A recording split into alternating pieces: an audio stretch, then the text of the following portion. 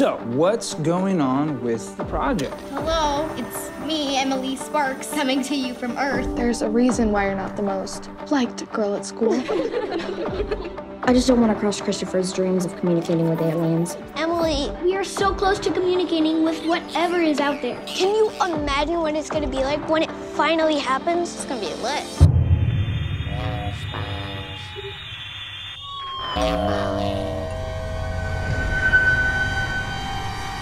Will you let us in?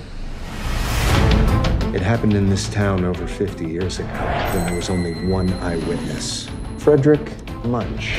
You mean me, Mr. Munch? His house is totally haunted. The black-eyed kids. It's their harvesting time. But why do they ask you that question? To let them in? Because they have to. They need permission for whatever you do.